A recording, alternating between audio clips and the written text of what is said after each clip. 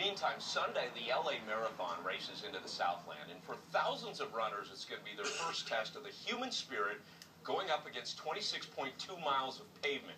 For Santa Monica's Julie Weiss, it will be her last marathon in a streak of 52 marathons in 52 weeks. Her motivation? Divine. Julie Weiss is on the run again. My dad became my biggest fan when I started running marathons. He was just so overjoyed when I started running, and he would tell all his friends about all these marathons that I'm running.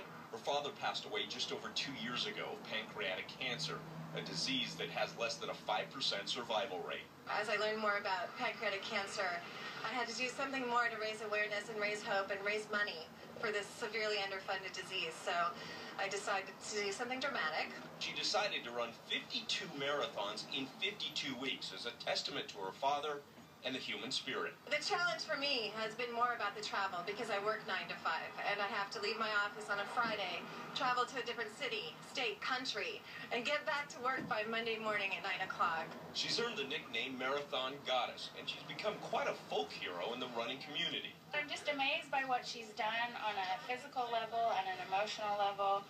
I have 3 young children who are 1, 4, and 7, and so at this point, even imagining being able to do something like that is joyful for me.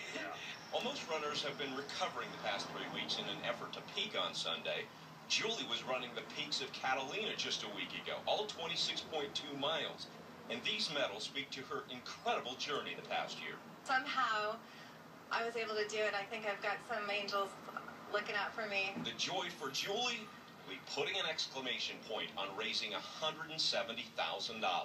I'm getting chills right now that I'm going to see that finish line, and I'm going to have all my friends by my side, and I'm going to have my dad in my heart, and it's just going to be overwhelming.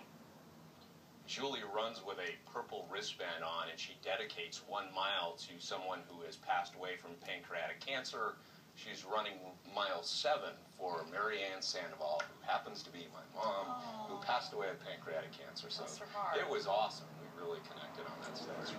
Inspiration she is. Yeah. Kurt, thank you. Thanks, guy. New